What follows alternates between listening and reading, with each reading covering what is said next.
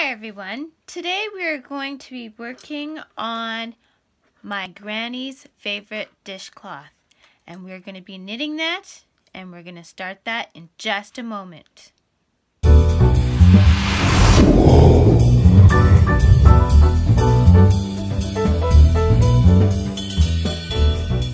Hi everyone, it's Monique here with Little Gems Creations 1. Today we are going to be doing a knitted dishcloth, and we're doing my Granny's Favorite pattern. So we're using some Barnett Handicrafter cotton, okay, and the ball says to use size 4.5 millimeter knitting needles. So take that off. Find my end. Okay, so I am using 4.5 size knitting needles. So the first thing we're going to do is we have to make a slip knot, okay? So the way I make a slip knot, and I'm going to do this over the white so you can watch, is I take my yarn, I cross it in behind, okay? And then I hold the crossed part in my fingers, my middle finger and my thumb. Now I take the tail and I put it around the top part of the loop, and I put it through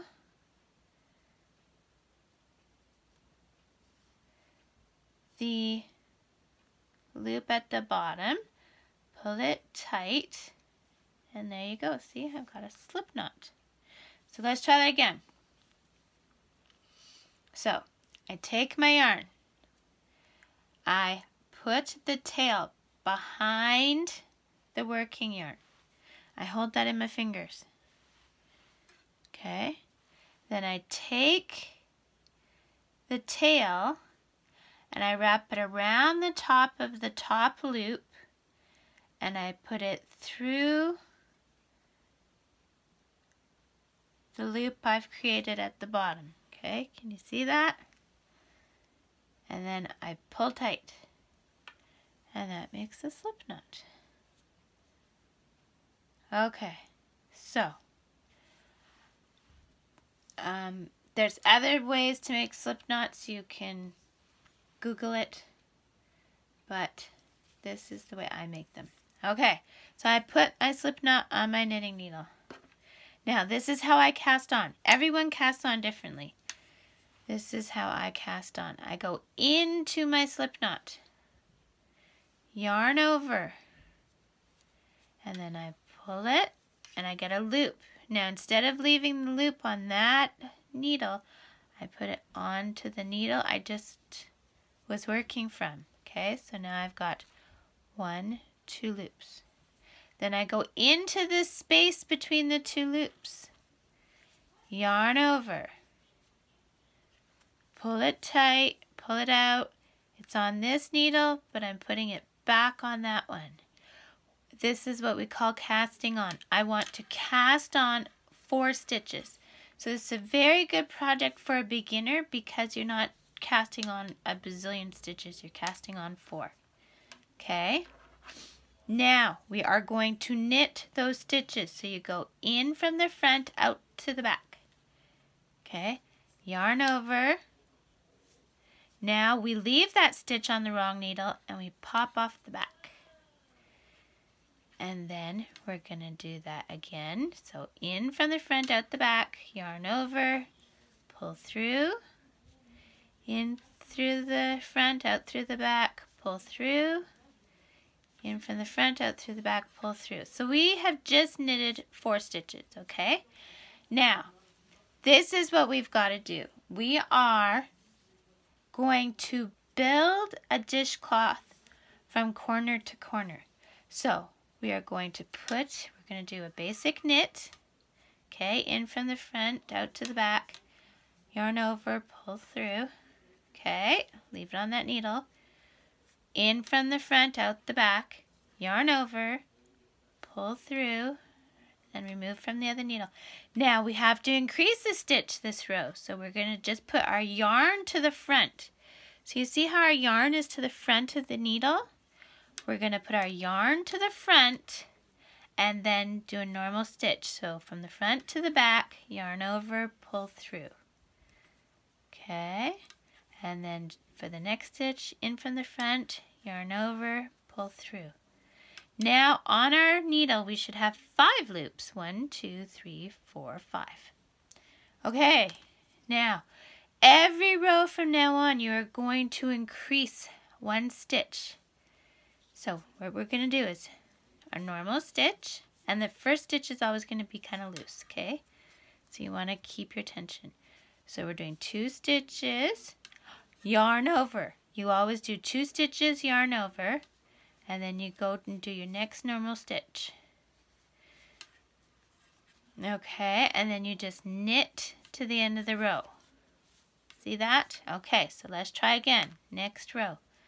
So now we've got 6 stitches. 1, 2, 3, 4, 5, 6. So we're always going to knit 2 stitches. 1, 2. Then we bring our yarn to the front and just knit the rest of the row. Okay, so here we go. So let's see. Now I like variegated, that's multicolored yarn. I like variegated yarn for these dishcloths. This is a good way to learn to increase. So if you're struggling with increasing in other projects, just quickly whip up a dishcloth. You know, a dishcloth doesn't take too terribly long as you don't get sidetracked like I do. And it'll help you get into the habit of increasing by 1. So we've got 1, 2, 3, 4, 5, 6, 7 stitches now. So we're gonna put our needle in, do a knit. Then we're gonna do another knit, yarn to the front. That's all we're doing, is we're just bringing that yarn to the front. And then we're just gonna do knit to the end of the row. But when we're done our row, we should have 8 stitches.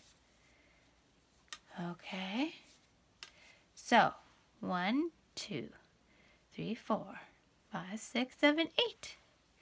Yay, and we're gonna start getting a design that has these little spaces. I don't know if you can see it very well. See, there's you'll see it more as you keep going. So, again, regular knit, okay?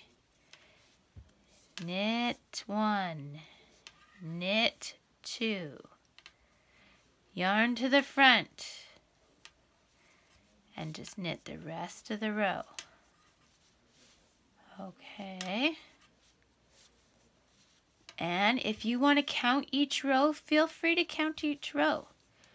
Dishcloths, I find, are the best thing to learn how to make. Best thing to learn how to make, but also the best thing to practice when you're first learning to knit. And you see how we're getting that design, that kind of holy design? Can you see it now? See? There's holes there. Okay, and see? 1, 2, 3, 4, 5, 6, 7, 8, 9. Now, we're going to keep doing this until we have 60 stitches, okay? So I'm not going to make you watch me do that until I get 60 stitches because that'd be awfully boring. So you're going to pause here, go do your 60, and then we're going to start the decrease for this dishcloth. So go do that and then come meet me back here. Oh, and if you haven't had a chance to like and subscribe yet, take a moment and do that. Like, subscribe, and if you want a notification, just hit that little bell. Okay, we'll be back in just a minute. Okay, so I'm back, and I've got 60 stitches on my needle. Okay. Whoa, and I just pulled them off. Don't do that. So we save them. There you go. You got an extra tutorial. How to save stitches, you pull off your needle. So there's what we're looking at so far. And you see there's that pattern I was talking about that has the holes along the edge. Okay. So now we are going to do a decrease row. So we've got 60 stitches.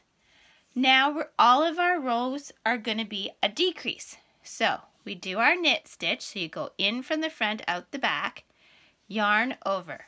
Okay, that's the first stitch. Now we're going to go into 2 stitches at the same time. See that? 2 stitches same time. We're going to go yarn over, pull through both of them. Take them off your needle. Now we're bringing that yarn to the front. The reason we bring the yarn to the front is to make that little hole. That's how we get that pattern, okay?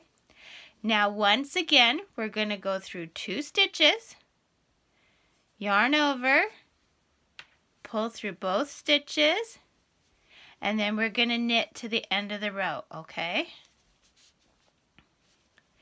We are going to do this every single row until we're down to 4 stitches on your knitting needle, okay? So we want to get these knitted, and if we've done it right, we should end up with 59 stitches on our needle.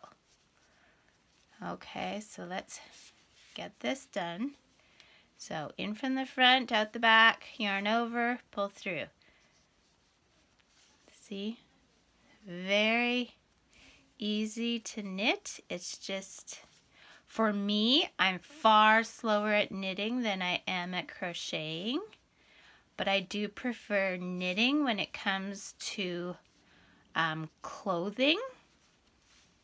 It's very seldom that I crochet a piece of clothing that I absolutely love, whereas any kind of knitted clothing I make myself, I usually just love it.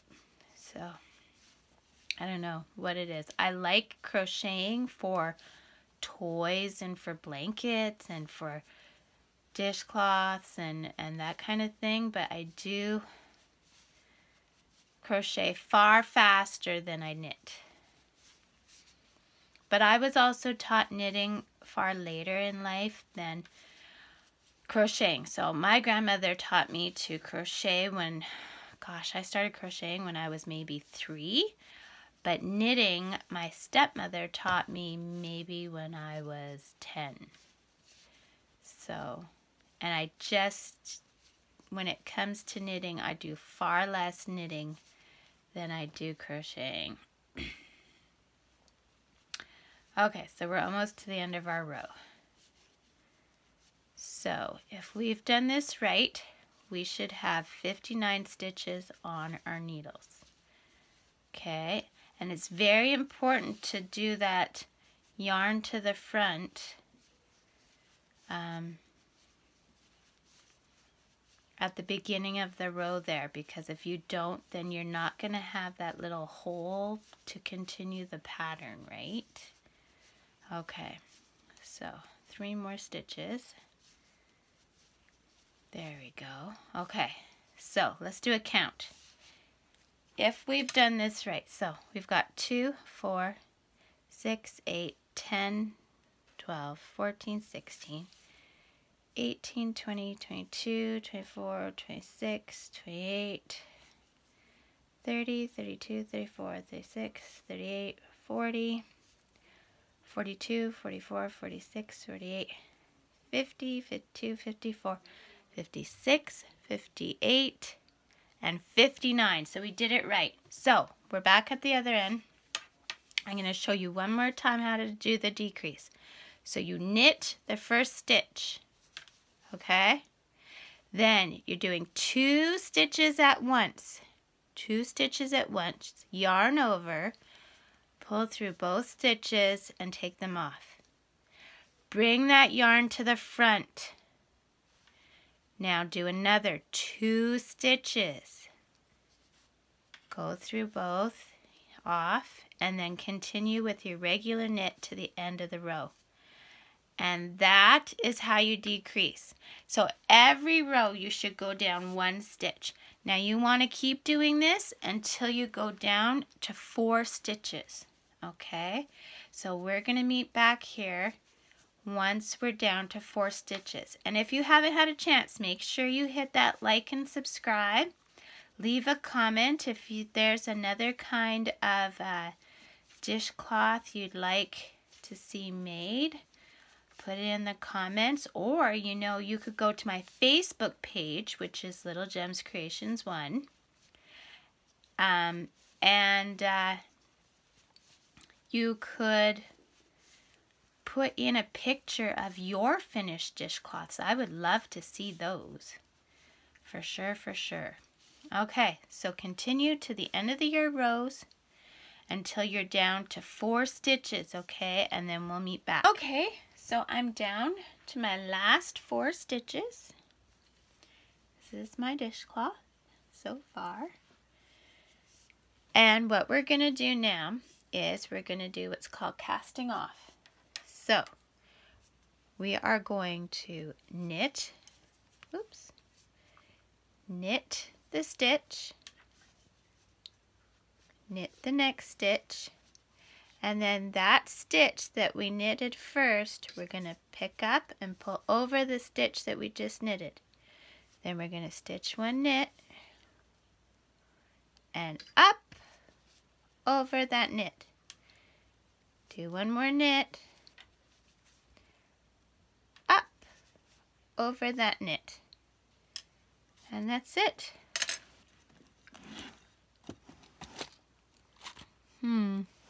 Where are my scissors?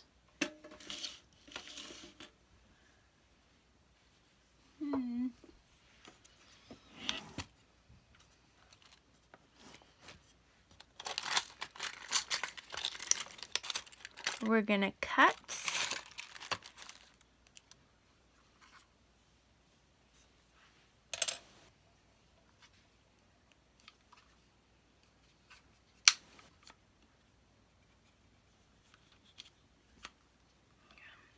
Not a good idea. We're gonna cut with scissors that I can't seem to find. And geez, what did I do with them? Oh, I see them. Okay. Ta-da! Scissors. Okay, we're gonna cut. Put our tail through our loop. Pull tight. Hide your threads. And there you go. You have your washcloth. I make mine nice and big. So, yeah, there you go. And that's how you do my Granny's favorite washcloth. So like I said, hide the threads. If you want, you can block it. Blocking it, I can do a quick video on how to block it. And if I do a video on blocking, I'll put it in the description. But that would be a coming soon video because I have not done one yet. But isn't that a nice little washcloth? And see, it's got the little holes on the side as a design. There we go. Ta-da. So thanks for watching. Hit the like, subscribe, and hit the little bell if you want to have notifications. Talk to you later. Bye now.